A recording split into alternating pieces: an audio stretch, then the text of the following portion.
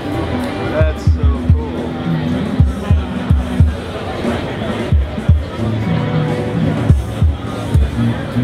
That'll work.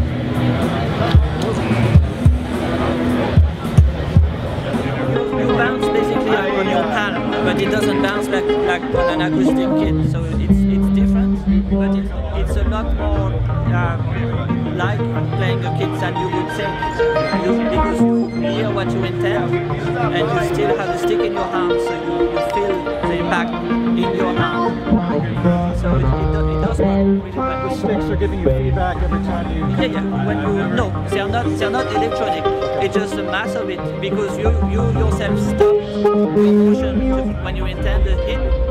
That means that the butt of the stick has to be stopped by your palm, so you feel something. So you're just imagining resistance, and you find that you naturally stop. Yeah, that's how you play it. In air drumming, I mean, you know, I'm not even a drummer, but that's what I do naturally. I stop the motion, and that's how the instrument works. It takes a sharp change in trajectory of the sticks, and What's the background of the company? Do you do a lot of VR stuff, or is this your first VR project? It's our first VR project. Yeah. What was the focus of your company prior to this? So the primary focus was just getting Aerodrums to market. You know, it's very useful for people who don't want to disturb people when they are playing, or they want to bring their drums to go and jam with friends. They don't have much space in their room, or you know, it doesn't take any space. You can play it anytime. That's the main motivations to make it.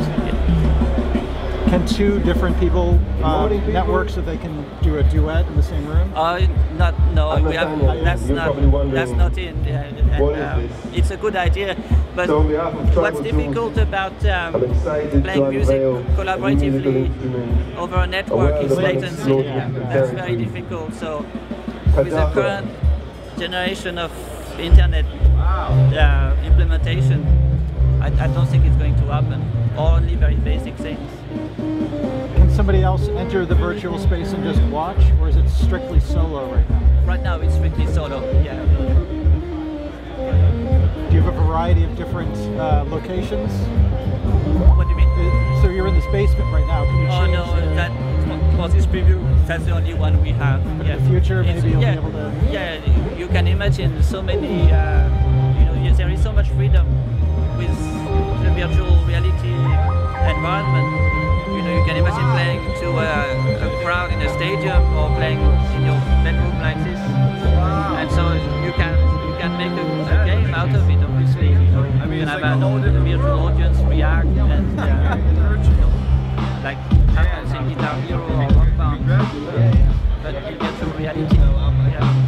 Is this modeled after a particular kind of kit? Yeah. I don't actually know. It's just a model we got. I don't. It didn't say what kit it was. I'm sorry. No. Just curious. Awesome. Well, thanks for. You're welcome.